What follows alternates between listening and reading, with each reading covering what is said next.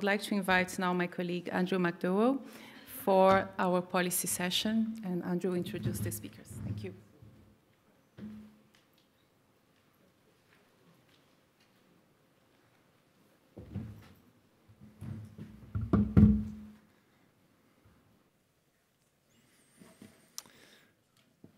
Thank you, Commissioner. Thank you, Daniela. My name is Andrew McDowell. I'm also a partner at PwC Luxembourg in the strategy consulting side of the business. Not from Luxembourg, Irish by background. Spent most of my career in the Irish Public Service, working on economic policy, industrial policy, and was then nominated by Ireland to join the management committee of the EIB in Luxembourg, which is what brought me and my family to Luxembourg. And I looked after energy financing during that period of time for 4 years, and including the revision of EIB's energy lending policies back in 2019, which attempted to reposition EIB as the EU climate bank.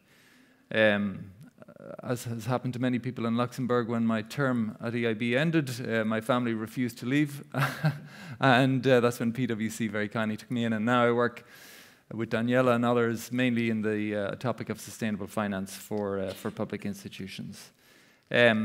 I've been asked to moderate today's first session, which is really just the kind of context-setting session for the rest of the day, titled Implementing REPowerEU Challenges and Opportunities, which is an opportunity, I think, for some excellent speakers to set the broader political, economic, environmental context in which the work of the investors' dialogue takes place.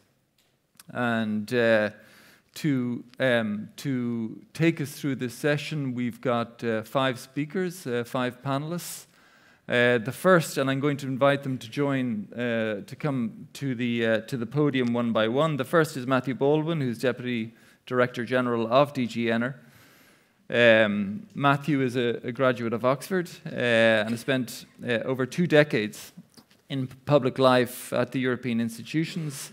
Prior to serving as Deputy DG in DG ENER, he served in a similar role in DG Move, but he's also worked in the cabinets of President Barroso, Commissioner Lamy, Commissioner Hill, in that capacity as head of cabinet. He is of Italian and British nationality, and speaks numerous languages and lives in Brussels. So welcome, Matthew. Next to join us is Morten Petersen. Morten, please take a seat. Morten is Vice Chair of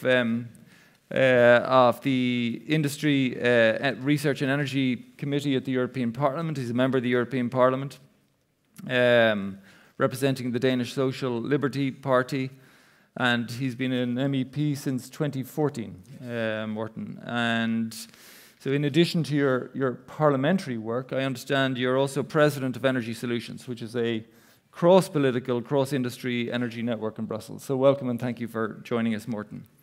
Next to join us is Roger Havenith, a good friend of mine from the European Investment Fund, and we worked closely together when I was at EIB. Roger is Deputy Chief Executive of the European Investment Fund. In that capacity, he looks after risk management, compliance, financial control, so he's basically the guy who says yes or no to all the EIF operations. But he also, in his capacity as Deputy CEO, he looks after the relationship with European institutions, including obviously EIB, but also the European Commission, and in particular how EIF implements a lot of the mandates given to it from the European Commission, including in InvestEU. Next to join us is Tim Gould, who's Chief Energy Economist at the International Energy Agency. Just discovered this morning that Tim and I are fellow alumni of Johns Hopkins School of Advanced International Studies. We were just a year apart in Bologna. But Tim is, as chief economist, basically edits and manages the, co-edits the World Energy Outlook, as well as the Investment Outlook. And Tim has been at the IEA since 2008, initially as a specialist in Russian and Caspian energy. So no better person to guide us through the challenges of the next year. and he has also spent a significant amount of time, I discovered this morning, working in Ukraine. So again, a very interesting experience in the current context. And last but not least, joining us is Gøran, who's Chief Executive of Norwegian Crystals.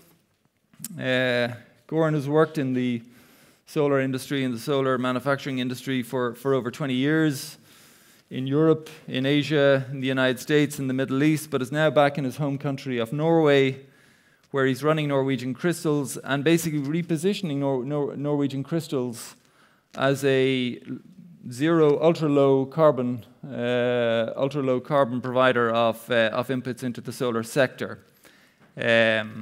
And we look forward to hearing from Gøran about some of the industrial challenges and financing challenges facing innovators in the clean energy supply chain in Europe in the current context. Now, I'm going to take my seat, and the format that we've agreed to run today is to give every panelist from their seats, if that's okay, just to avoid as much back and forth as possible, from their seats, to give 7-8 minutes of reflections on the opportunities and challenges in the implementation of REPowerEU. Following those interventions, I may supplement or ask for 1 or 2 supplements, a couple of follow-up questions. We'll go through each of the panelists. We'll see how much time we then have for an open Q&A from everybody here in the room. If there's time, we might get a little bit of dialogue going between you as well, and a little bit of interaction. And it would be great if the panelists picked up, if you can, on some of the points that have already been made. We try and make this as interactive as possible. So we'll go in the same order that we introduced you. So first, Matthew, the floor is yours on challenges and opportunities in implementing REPowerEU. Please. Thank you very much. Despite my voice, I'd like to assure you I don't have COVID. I think I can assure all my panelists I'm negative. And welcome to our extremely diverse panel. I note that we're somewhat wearing slightly different colored shirts. That's the diversity element. But we did start with 2 female speakers, so that's it's downhill all the way from that starting point. You've heard the big picture already from Kadri Simpson. I'd like to dig down just a bit into the blizzard of different policy initiatives that we pursued over the last 12 months, which actually coincide very well with the initial operation of the Investors Dialogue Initiative, to enable you to pick a mix a little bit from that. And it all does flow from REPower, Andrew. REPower we presented in May, as you know. It's the main framework for the EU's response to the energy crisis. Our goal is to make Europe independent from Russian fossil fuels well before 2030, by saving energy, by accelerating the rollout of renewables, by diversifying supplies, while supporting our international partners in this extraordinary crisis. You heard already from the Commissioner, REPower set some very ambitious new targets. 2030, we're now aiming to go from 40 to 45% for renewables, from energy efficiency from 9 to 13%, for the production and import of renewable hydrogen of 10 million tons respectively, as well, of course, as pushing forward on solar and wind power. And those proposals have not been sitting on a shelf. They've been actively taken forward by our partners in co-decision, and we very much hope for final decisions on the renewables target and the energy efficiency target in the first quarter of this year. Over the last course of this year, we then came forward with, as I mentioned earlier, a blizzard of different policy initiatives, including a number of temporary emergency measures to meet the REPower objectives. And the pace for a new boy who came in June was remarkable. We had the gas storage regulation to ensure that we have enough gas in our storages to withstand this winter and to prepare for next winter. We have overachieved the 85% target we set.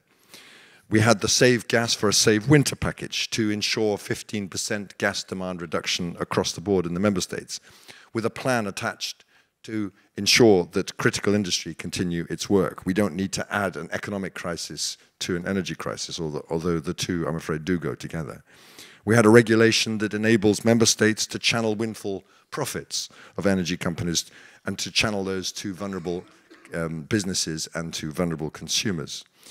We had an emergency regulation to enable us to aggregate our gas demand for volumes equivalent to 15% of member states' respective storage filling obligations.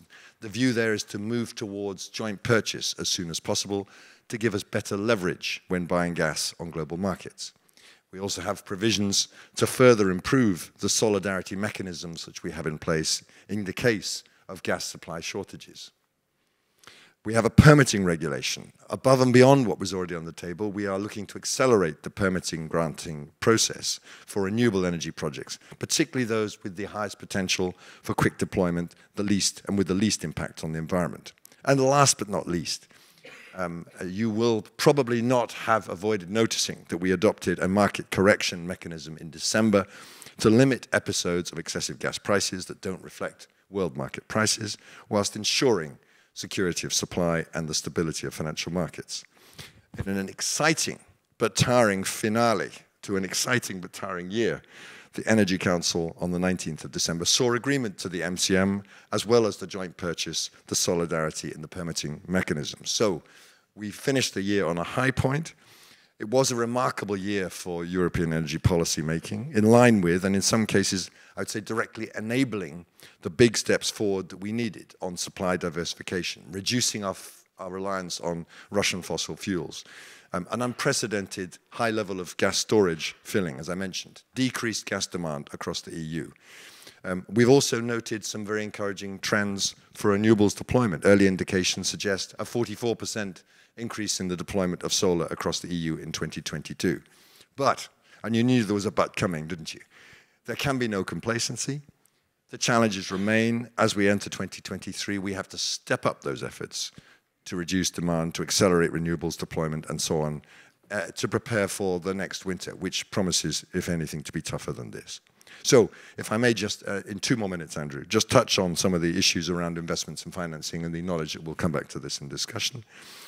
These are essential, key components to tackling the overall policy challenge.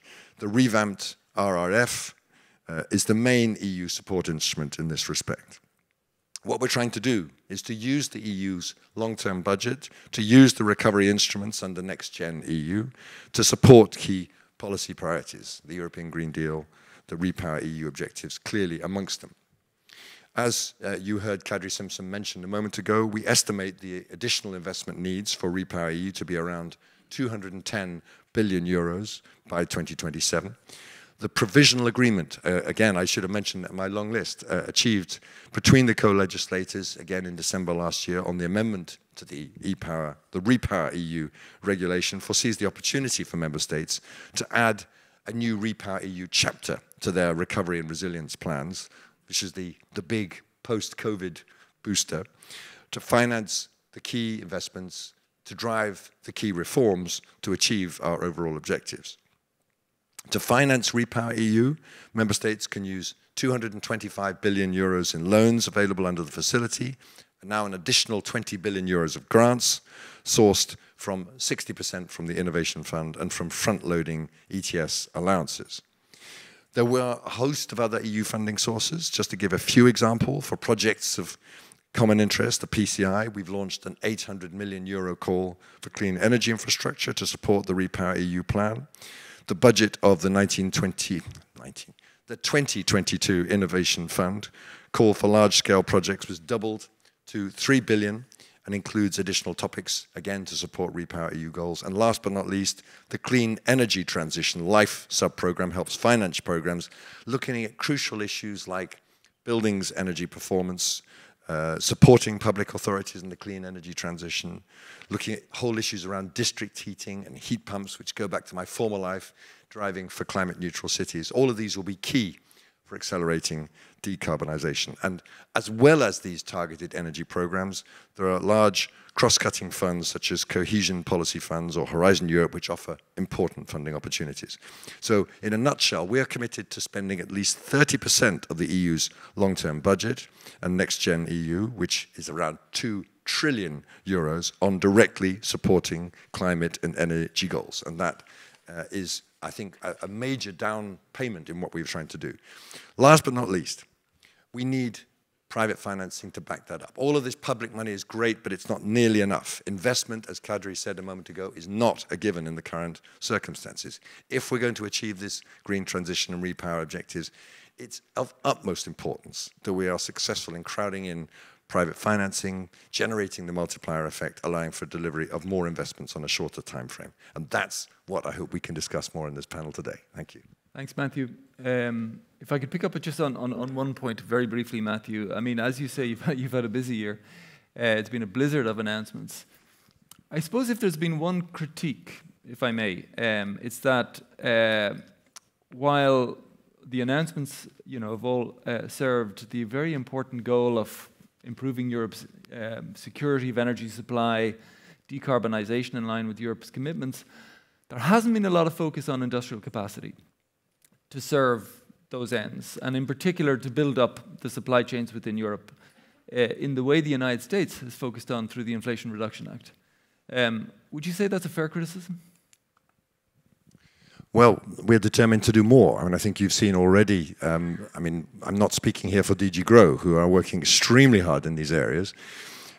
Part of what we need to do to move forward is to make sure that we don't, through this energy crisis, damage our industry capacity. And that's why we came with the Demand Reduction Management Plan, which sets out precisely how we think in the Commission member states to look at doing a sort of triage. Which industries are desperately dependent on gas, fertilizers, chemicals, and so on, and where can we maximize the use of energy inputs?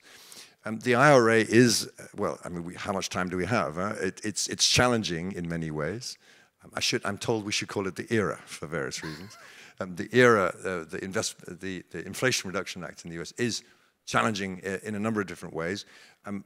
I am also pleased to see it's not a fixed menu. The Americans have now allowed within the EV provisions, electric vehicle provisions have now been opened to, under European pressure, to more. But what it has done, I think, is stimulate an interesting conversation between European leaders and, of course, the Commission as to how we can indeed push further ahead to provide a response in our industry. When we look at the different issues around generating renewables, we do have supply chain issues, and I think that's clear, and I think we need to address those in a frank and a fair way, and we are doing so. Thank you very much. Morten, European Parliament, rock solid behind the agenda that's just been laid out.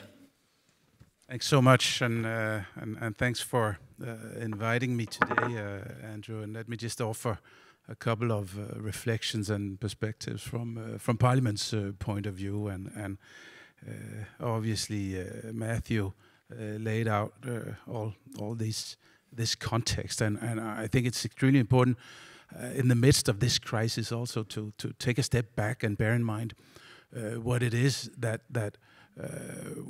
we're trying to do at the outset of this mandate with the Green Deal and the Fit for 55 package now, which is really a tsunami of legislation. I believe it's like 3,800 pages in all. It's the biggest project in the history of the European Union to adopt. So we'll be extremely busy over the remaining part of this mandate, the upcoming 12, 14 months or so, getting this through, trying to adopt this. And let me just offer a couple of reflections on some of this. So this is really a gigantic exercise, and what we do in European Parliament is obviously we try to legislate together with member states, and the Commission would be an honest broker, at least a broker, but hopefully also honest. And we end up in what is called trilogues, where you put 60, 70 people in a room with no windows, and we negotiate until 4 o'clock in the morning. And if there ever was an original idea entering the room, we make sure that we take it out when leaving the room at 4 o'clock in the morning. This is what we'll be doing over the next 12, 14 months or so.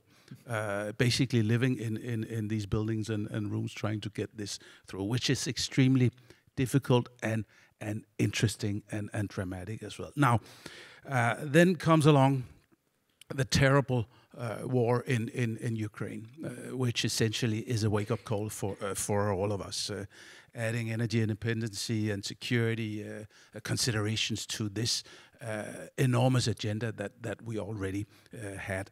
Now, the fundamental problem and paradox and I'd say perversity is that we're basically sponsoring Putin's war in Ukraine. So this is a break, and has to be a break with an entire model, so to speak, that we've built the European economy on over the last decades. Just to illustrate how dramatic this is, and it is making an impact. I come from Denmark, a small, peaceful country, and we've clearly underestimated the seriousness of this, the gravity of this. And the impact is starting to be felt all across Europe, and it just adds further to the sense of urgency in all this. Now, I think all the relevant and good points were made here. It is a wake-up call. We have a lot of work to do on renewables. Same applies to energy efficiency. I mean, who would have thought a year ago that issues like energy efficiency and buildings would become security politics of first degree? I mean, something as nerdy and technical and politically unsexy as energy efficiency or a buildings directive is now security politics, because obviously, what is it that we can do in the very near term? I mean, that is to isolate and renovate and what have you. Whereas, and I'll get back to the permitting issue, by focusing on generation, we all know that previously it would take like 6, 8, 10 years or whatever to have an offshore installation up and running. But let me get back to this.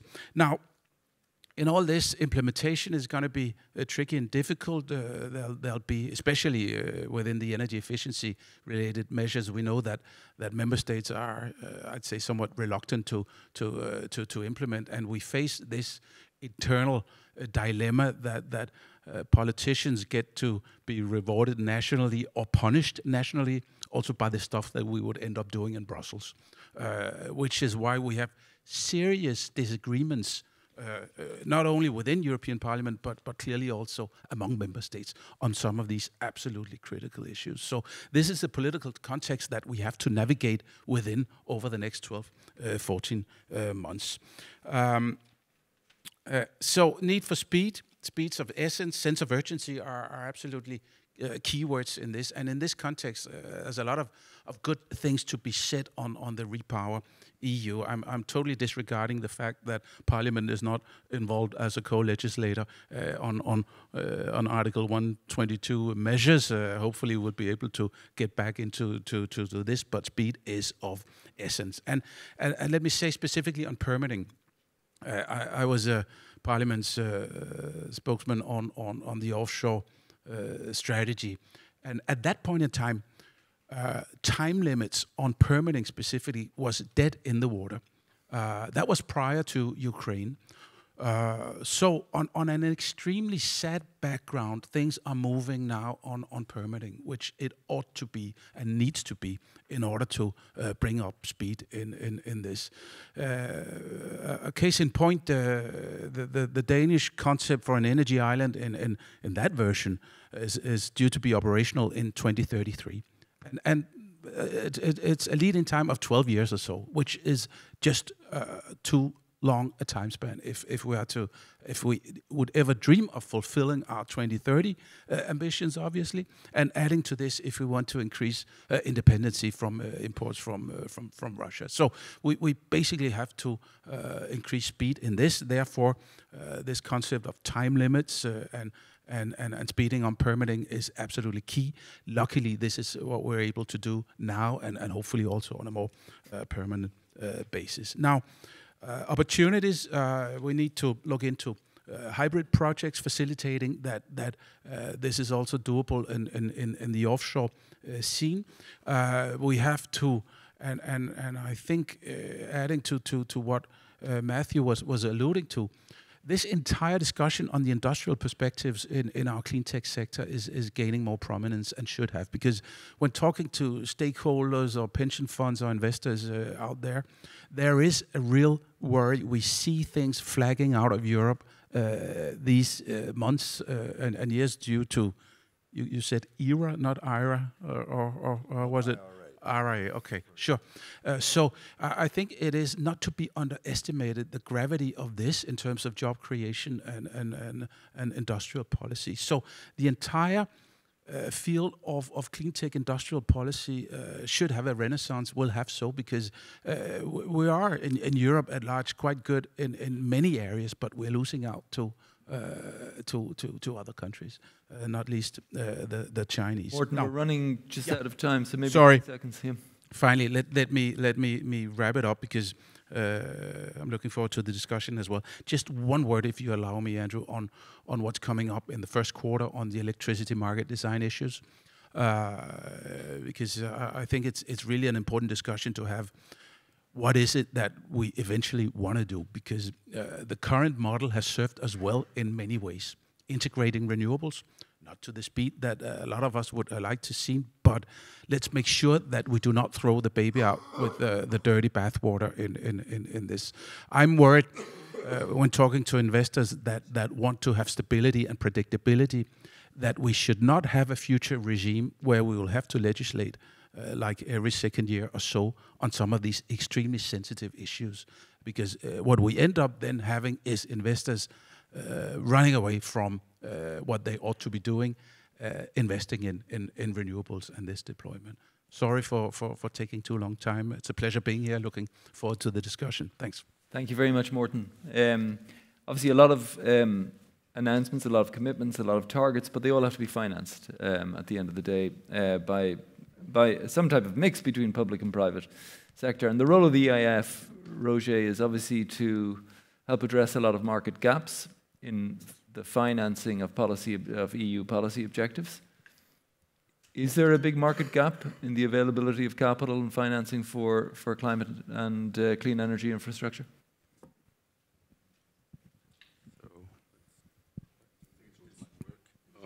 Should work now. Okay. It's not a simple answer. Yes, the answer is yes. But let's pick up some of the statements I've heard before. First, we need to crowd in private. I think I agree with you that no matter what is the size of public amount available, and there are certainly sources available, InvestEU, REPower, and I'll come to it, it is largely insufficient if you don't manage to get private investors on board, and they don't come for free, of course. They want to come because there's a value proposition, because they see that this works and it's done in a smart way. And I think that's the point where the public policy goals, which are certainly our drivers, meet the market requirements. How do you align private investors, institutional investors, on the need to invest in these areas? Certainly you need to have clarity in the policy, you have clear signals, but you need also to set up schemes in a way that they make sense for all the participants, that they are prepared to chip in their part of the money, that they consider that the policy and the financial go together. Now, that's what we are trying to do together with our partners, EIB, but European Commission very much, who are also, by the way, our shareholders. And there are, to answer your question, a number of sources of funding available. From the public side, certainly from the EIB, we had resources in the private equity venture capital field, very important for innovation. Also from EU programs, before it was EFSI, now it's InvestEU, which has started. Resources that we use both in the area of guarantees, and very often, let's not forget, it's not only about the most innovative companies. There are hundreds of thousands of companies who need to green also, who need to do such unsexy things as energy efficiency, and we have done programs such as these ones, including in countries like Malta, where there is a lot of sunshine, but still a need to work on energy efficiency.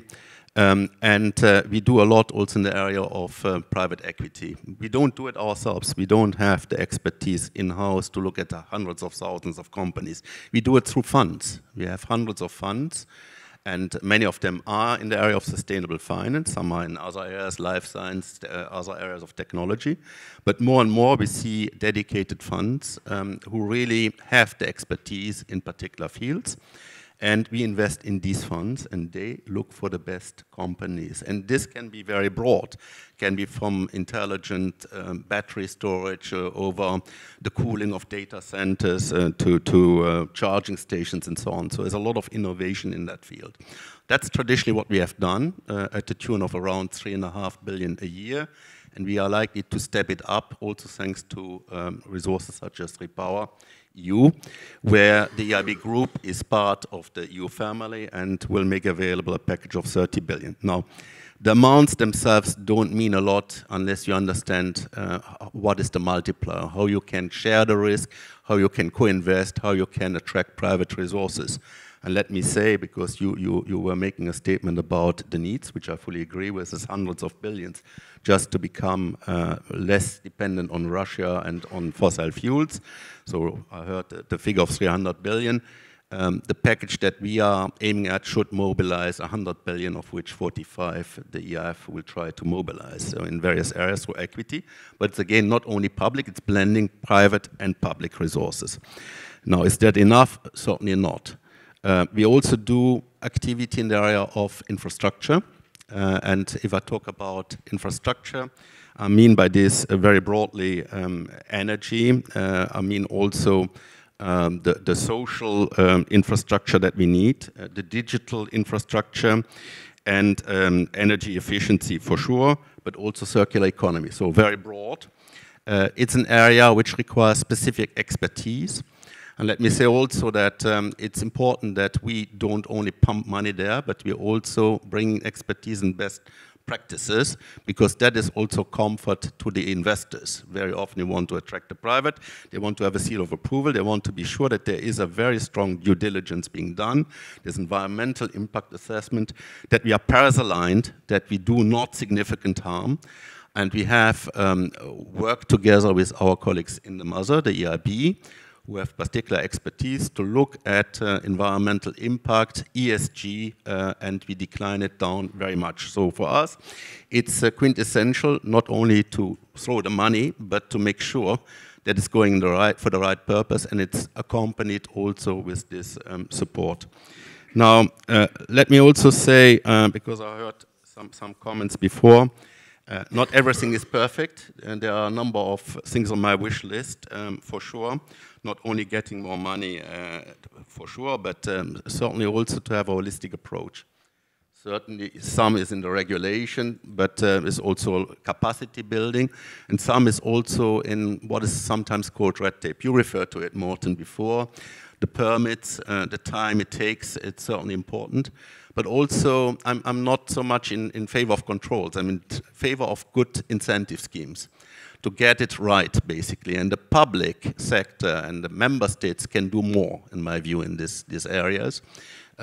First of all, there's a question of risk appetite. Are we prepared as public sector representatives to take on higher risk, to put the money into early stage risky projects, maybe? Also in less proven technologies, talking a lot about hydrogen, talking a lot about biogas and so on, but are we prepared to invest in first-time teams, not only the proven ones, also unproven technologies or less established technologies? Are we prepared also to invest in unsexy projects, as we said, like energy efficiency? Yeah, exactly. We have to make the incentives for it. And industrial decarbonization. So I'll maybe stop here, but in my view, there are many opportunities, but we can only succeed if we bring the public and the private sector together, and if we look at it in a holistic way. Finance is important, but we need also technical assistance, we need to have the mindset, and we need to mobilize in a smart way the financial instruments. Just to pick up on one point, Roger, if I might, and very briefly, because we need to move on. Is EIB or EIF turning down projects, either for lack of financial resources or because they don't fit the right instruments? There's a gap in terms of the instruments. And I ask you this because you've always been a big proponent of a kind of strategic industrial policy instrument, which isn't available. And I remember this from EIB. At EIB, industrial policy was a dirty word. You know, everything had to be WTO compliant. It was, you know, a creature of the 1990s in some ways. And the world has moved on. And as the world has moved on to become a little bit more geopolitical, Commission has embraced its geopolitical role. But in terms of the financing instruments, there is no instrument that specifically supports kind of industrial strategic autonomy within Europe. Is that something that causes you problems? Do you see projects you'd like to support but can't as a result of that? The answer again is yes, unfortunately. It is not dramatic at this moment in that we had new resources, but let's be clear. I mean, we have a sustainability guarantee, so this is less in the equity field, but for mainstream SMEs, it's totally oversubscribed, and what we have to do is to ration. We are in year 1 out of 7. It's already committed, okay? So we will have to turn down in the future projects, not now. But clearly, it shows the success, it shows the need. Now, let me say a word about industrial policy and maybe industry also of the future and the future of Europe. We are very much concerned about a situation where we have wonderful universities, great innovation potential, support schemes like EIC, grant schemes, early stage support, start-up, but not enough to follow through in the growth period when the tickets are bigger. Now, some of it is being addressed by a number of member states, Germany, France, Spain, and so on, through scale-up initiatives. But let's be clear also that for the technologies of the future, the critical ones, we'll probably need something that Commissioner Breton has announced, like a sovereign, EU sovereign fund. I mean, to have the means to attract with public money and risk-taking private, to multiply and to have considerable means, the critical mass, to invest and to follow through also in the next funding rounds. Failing which, I'm afraid we will see some of what is happening now, and which is, by the way, you were referring to the Inflation Reduction Act being promoted, that some of the best industries here find attractiveness in accepting finance from the US or China or other areas. And state aid is certainly important to look at, but we need to have the critical mass, and it's not yet there. So I've no doubt we'll come back to that with Gøran as well, because there's a real danger, it seems to me, that we innovate a lot in Europe in this space, and then it's all commercialized in the United States. Tim, in that context, obviously our focus today is mainly on Europe in terms of the opportunities and challenges, but you're looking at the world, and you're looking at Europe's challenges in the context of what's going on in the rest of the world. Give us a sense, is it similar? Are the things we're talking about here today, the challenges and opportunities facing Europe, the same things they're talking about in Asia and the United States? I think there's an acute nature to the challenges in Europe because of the fall in Russian deliveries of gas, which you don't see elsewhere. So I guess, you know, what happens here has repercussions, has echoes, but I don't think you have quite the same intensity of the debate that you have in Europe. But I would like to pick up on this last discussion, because there's a lot of focus now also within IEA on thinking through what industrial strategies look like, what the implications are. As has been said already, the Inflation Reduction Act is a big challenge. And China's not sleeping on this as well. I mean, China's been very active in this area for a long time, and anyone who looks at the solar PV value chain will see that Chinese manufacturers have an 80% share of all aspects of the solar PV chain, and that will not change quickly. If you look at the projects in the pipeline, at least through the end of this decade, the percentage of China's share in a lot of these value chains is at least as likely to go up as it is to go down. So I think there is room for a very serious debate in Europe and elsewhere about how to respond. That said, we did some work which we released this morning, which was jointly with the European Patent Office, looking at patenting activity in hydrogen technologies. And there's a few things that I think are noteworthy in this respect. First, that there's been a significant shift over the last 10 years from sort of more traditional fossil fuel-based applications towards the clean energy applications of hydrogen, as you might imagine. And I think it's also encouraging from a European perspective that when you look at who's doing the patenting in different parts of the world, I mean, Europe is actually coming out on top. So many of the leaders in this space are in Europe. And in some ways, there's a good match between the sort of patenting activity that's taking place and some of the investments that you're seeing, particularly in electrolyzer manufacturing. But we very much recognize the nature, the risk that's inherent in the conversation that we've just been having, that, as happened in the past with some clean tech, Europe will be the innovator, but the large-scale manufacturing and much of the additional value will be captured elsewhere. And I think that's an extremely important area for policy to be looking at, and also for to make sure that we have adequate financing instruments to support that activity in Europe. I think the other area where we need to be very watchful is on what Matthew was saying about this risk of complacency. And because I think, you know, we started the year with TTF in the sort of low 20s, so that's roughly half the average from 2022. We've got very encouraging numbers for gas storage, but please let's not imagine that Europe is out of the woods here, because it wouldn't take much in terms of temperature, or in terms of a further reduction in Russian gas deliveries, or in terms of you know, a resurgence in Chinese LNG imports, for market tightness to come back quite quickly.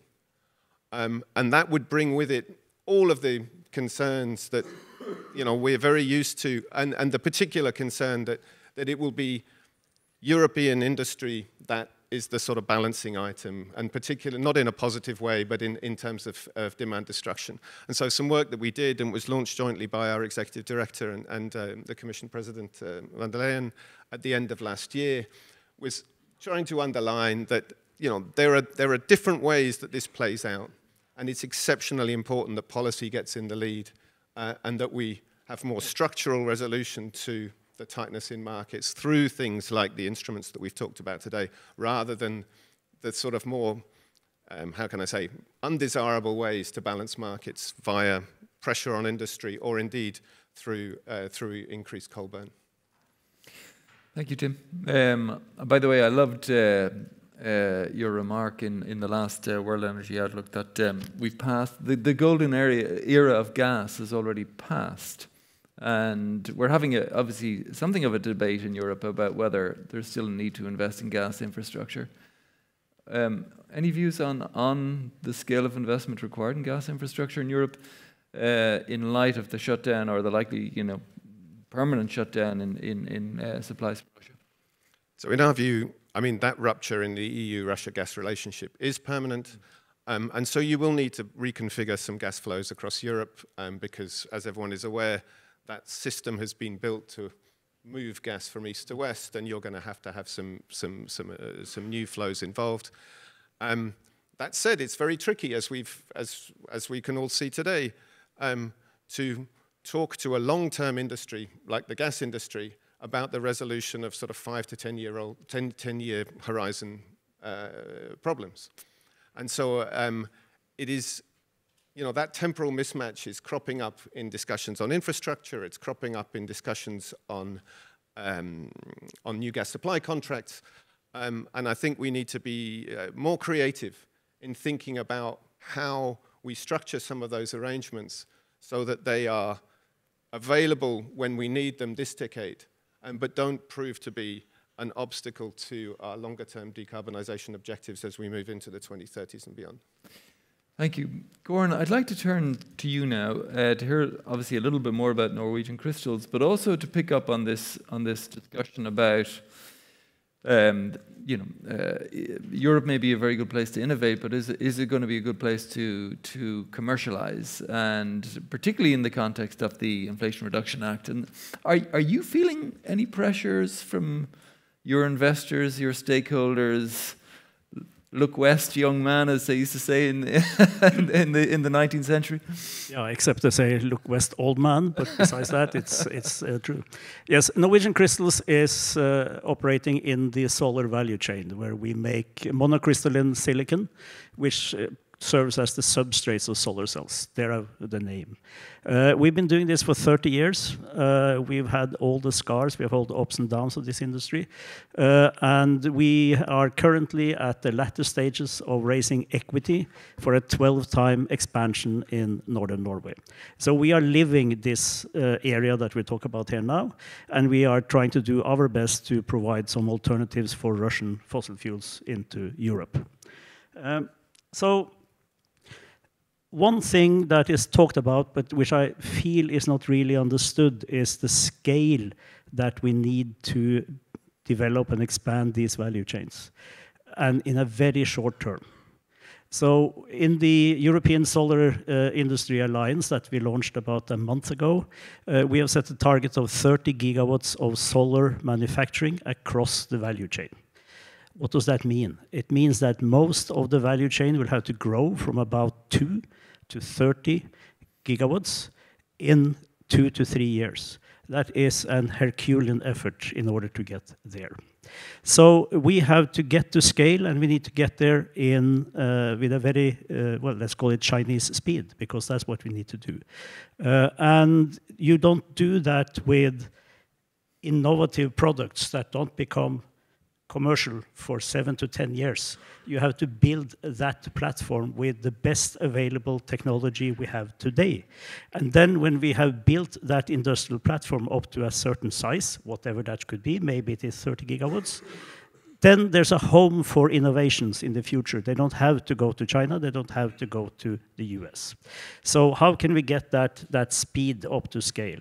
So we know firsthand that there are private investors out there that want to invest into European PV production, at least into non-Chinese PV production. And we have been able to attract a lot of good investors, but they are not really willing to stick their neck out unless there is some sort of public risk mitigation or investment offloading that can be had in this. That is necessary in order to get through that bubble.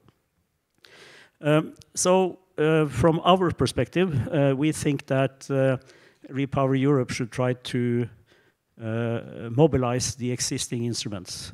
You know better than I who they are, but existing instruments that can be repurposed and maybe modified a bit in order to support this rapid development of the value chain. New instruments will be too slow. I understand that 12 to 14 months might be a very quick time period in politics. It isn't when you try to do something in the field. You need to have it now. And we have already spent 12 to 14 months just getting to this stage here. So that is important. I know that state aid is a very sore point, but by relaxing the state aid guidelines a bit, and not at least when it comes to this about innovation, and actually let this be a support of scale-driven projects, getting up to that scale.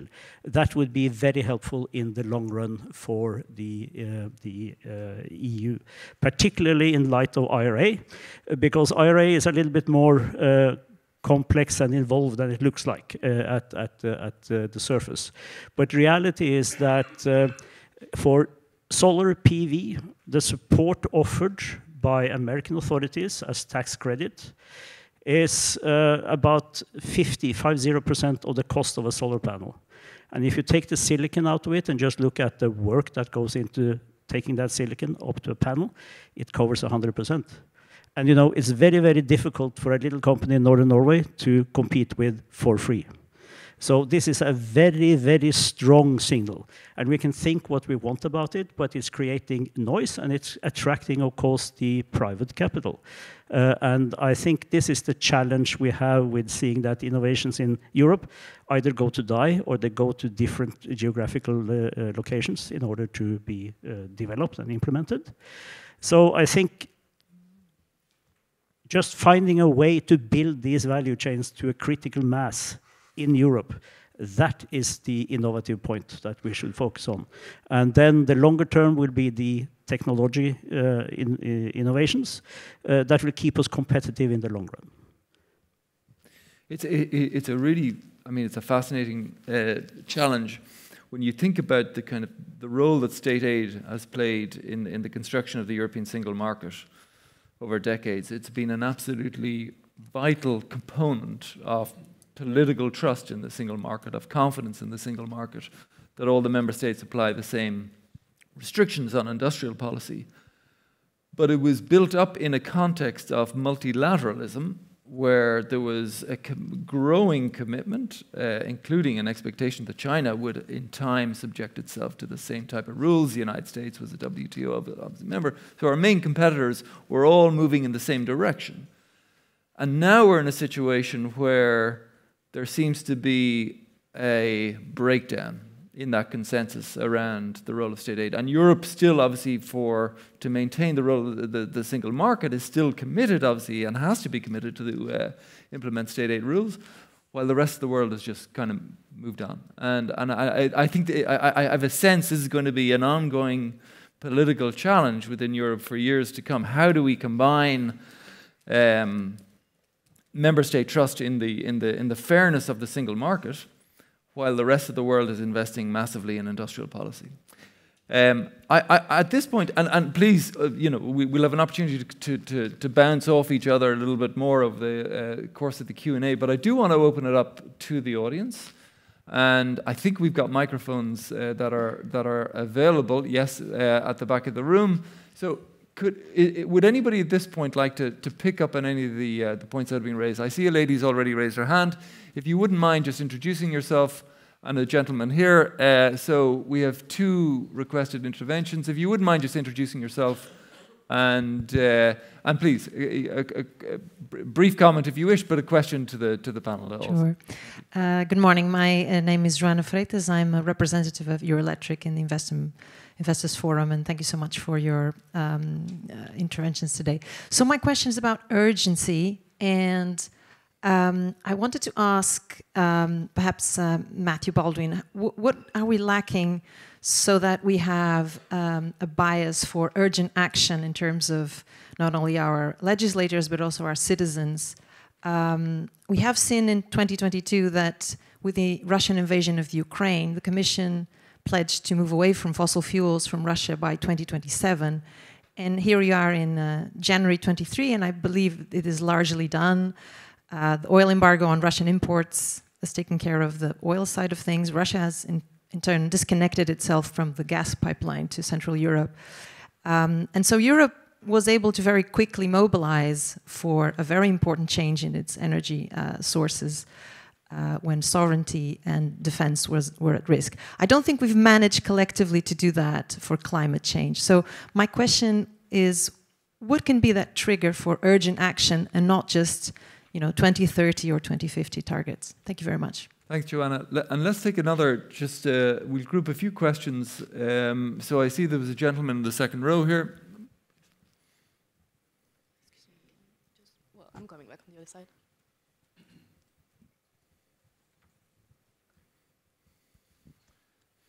Good morning, everybody.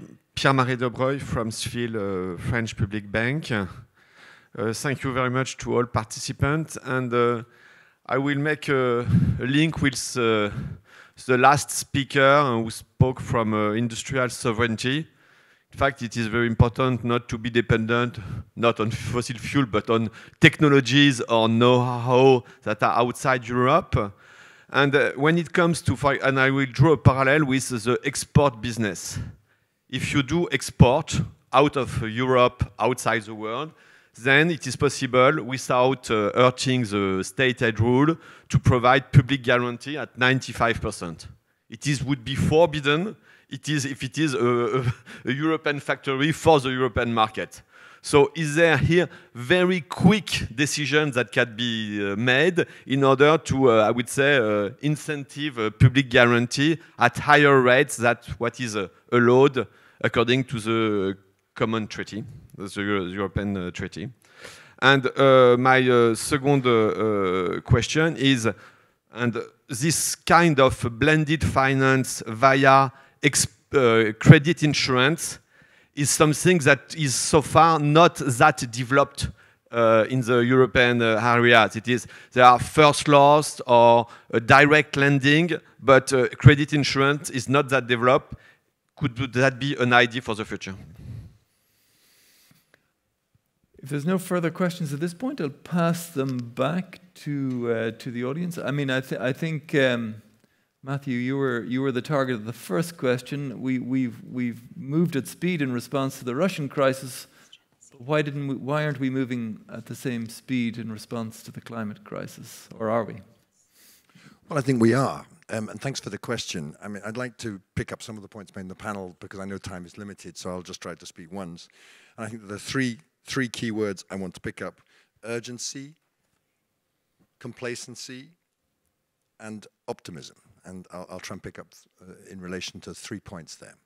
So on this point about urgency, yes, we have moved fast. Just as an illustration of how quickly we got out of Russian gas, I think we've come down from, I don't have the exact numbers with me, 45% of our gas coming through Russian pipelines, now just 7%. Still quite a lot of Russian LNG coming in, but that is a seismic change, and it's a change which is, you know, not easy to absorb at great speed for a number of our member states, particularly the small landlocked countries. So it's been a Herculean effort to keep everyone in the same place and in moving in the good direction, and I'm very proud of that, and we're very pleased with it. Now, your question is, why can't we go in that direction also on climate change? I think this crisis is part of that urgency, and it has indeed triggered it. The world has changed. I don't want to say in a sort of end of history sense forever, on the 24th of February, 2022. It has changed in irrevocable ways, I think, as Tim was saying, in terms of there is no going back to our critical state of dependency on Russian gas. And it has triggered, I think, a fast escalation. I referred to it in my remarks in terms of the take-up in renewables, even just in the course of 2022. It is a wake-up call. Any well-designed energy policy needs to address sustainability, yes, security of supply, yes, and affordability. And I think we've underinvested in security of supply. And the beauty is that security and sustainability go so well together. If you can generate more of your energy products within the EU, you're on to a winner by definition. So I'm very confident that that will happen, and it's vital that this discussion drives it and that there are these investment opportunities. Just to pick up what Tim said on complacency, I completely agree. People are saying, I'm hearing on the radio now, everything's going to be fine, we're going to get out of this, it's going to be good this winter, there's going to be no more frost this winter. Throw away your overcoats and stride forward with confidence. Please, let's keep up the efforts. We will continue to do so in the EU. Member states need to do that, and citizens need to do that without being what I call the long wagging commission nagging finger. But also on gas infrastructure, what Tim said about creativity is vital. And I think you are seeing that now in terms of the rapid take-up of facilities for providing liquefied natural gas, LNG, into the EU. That's part of our insurance policy, and it is not incompatible with the Green Deal because we know we need gas in our pipes all the way through to 2049, and LNG is a great insurance policy. You see the Germans moving rapidly into floating storage and regasification units now. That will provide a great flexibility and insurance tool, if you will, for the future. But it's right, we need to be creative about our infrastructure. And finally, optimism. What I hear from you, Andrew, and maybe a bit from the other panelists, a sort of hand-wringing. Suddenly, with one flick of the president's pen, ERA has put us at a disadvantage. Now, firstly, I think we should welcome that, we've been moaning about the Americans not doing anything about climate change for years and how they're running behind. They've now stepped forward big time, and they're putting their money where their mouth is. At some level, that is super welcome. The second is we should be confident. We talked about the single market. That is a fantastic asset. We have a far better functioning single market in many areas than the United States does. They are playing catch up in these areas in relation to infrastructure, in relation to standards and the way we work in our electricity market, for example. So let's be confident about that. And finally, let's not get hung up on this, are we going into industrial policy? Ooh, what does this mean? I mean, I'll tell you what I think we need. And I think it's happening. If you look at what happened on the Battery Alliance under Vice President Šefčovič, and if you look at what is now starting to happen both on gas and in terms of industrial response, it's getting companies around the table, looking at the package that they need, whether it's in terms of financial support through innovative financing, looking at state aids in a holistic way and not in a monolithic way. And I'm sure that that's what Vice President Vestager would say if she was here. Using the single market as an asset. And yeah, looking for creative ways with the industry deeply involved, with the public sector, with the private, with the member states, with the Commission, to find rapid solutions to ensure that the problem you've identified, meaning, you know, we are still innovative, but we're not realizing the fruits, the jobs, the growth within the European Union needn't be as permanent. So I'm feeling in a confident mood on that. We've got to be confident. We've got to step forward. And this permitting thing is not a regulatory obsession, but it's part of that. It should be part of that discussion. It's part of the incentives, as Morten said, for investors to get involved, that we're not going to bog up the planning for renewables for years and years and years, and we're going to step forward and do it quickly. Let's get on with it. Thank you. Thank you, Matthew. Nice to finish on a note of optimism. Let me give each of the other panelists 30 seconds if it's okay, because we're just out of time. No. It was fascinating to finish on a bright note. So, but 30 seconds, just final reflections or to pick up on any points that you'd like to make. Thanks. Morten, thanks. I think we have a lot of low-hanging fruits out there in terms of making stuff work that we already adopted. Let's bear in mind, I mean, we do not have an internal market for energy as of now. Very limited capacity is in use cross-border. We could push this much further that we've managed to do so far, and by doing so, thereby bringing benefits to the Europeans at large in terms of hopefully lower energy prices and increased security of supply. So, I mean, there's a lot of stuff that could be done and further enforced that we already adopted. So politicians like to do new stuff and new laws and what have you, but let's also bear in mind that we could reinforce what we already adopted, and by doing so, also hopefully bringing benefits in an extremely difficult time. Thanks. Thank you, Morten. And Roger, I don't know if you want to pick up just on this question about credit insurance, if that's something you want to touch on, but please, the floor is yours. I think blending is an important instrument. It's allowed under the financial regulation, and we have talked a lot about it, bringing in grant money with financial instruments, and some has been explored in the area of energy efficiency, by the way. But it's still a long way to go. But let me say a few things on industrial policy. I think we have talked about the scale-up gap, about the fact that there's a risk of not reaping the benefits here of our investments and high risk taking relocation. But let me also say, if you look at the stock exchange at the top 100 companies in Europe, 95% probably existed 50 years ago. And if you look at the US or China, you will see the opposite. They're all new. So we have to renew our industrial base. Now, this is not simply done. It requires an holistic approach, as you say. But I think it's important that we work on not only building up the supply chains, but the funding chain, that we work on the ecosystems, and this needs to be done in a differentiated way for each member state, because there are strengths and weaknesses in each of them. And three, that we have a clear signal effect. We have moved away from funding for anything goes to a more thematic, policy-oriented approach. You have funding which is tied to specific areas, chips, AI, and so on. We need it definitely in the area of energy, and probably to scale it up. And we need to make it attractive to institutional investors. Let's not forget that the institutional investors' assets under management are shrinking due to the downturn, and so they have overall less available. And secondly, they need to be convinced to invest in alternative assets. And the percentage here is decreasing. So it's important that we convey a political signal that this is the area where we want them to focus, and we make it attractive. Thanks. Thanks, Roger. Tim?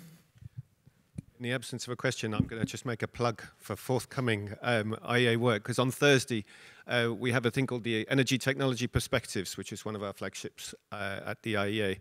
And the topic is precisely the one that we've spent some time on today, on this question of clean energy manufacturing. Where is it today? Where would it need to be? What policies could help to determine what goes where? So I encourage people to take a look for that. Thank you. Thank you, Tim. And Gøran, finally.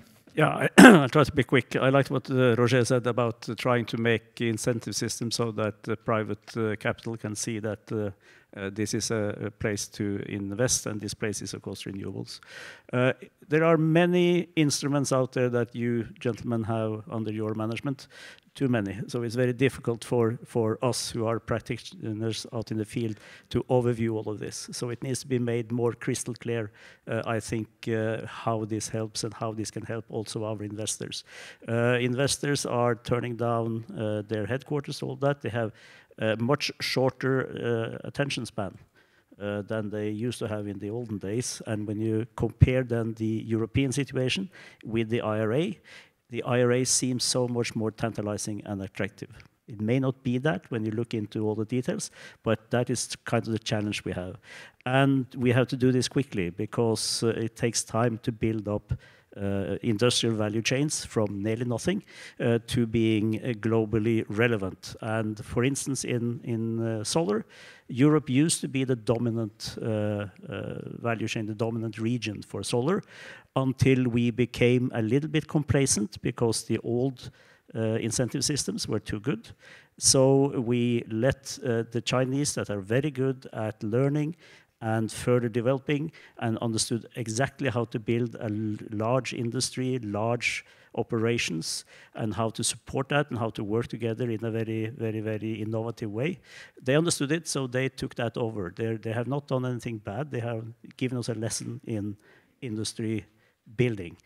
And why can't we take that lesson and implement it here?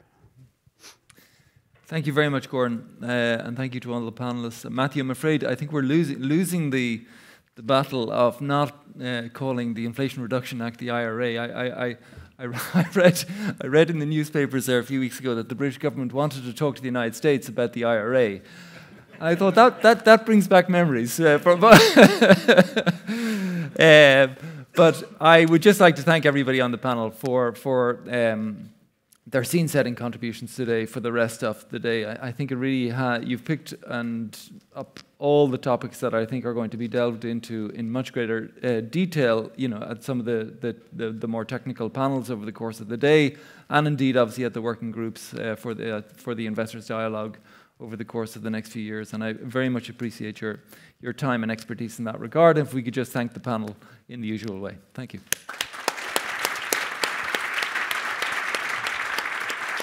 And now, if I understand correctly, we have a coffee break. So.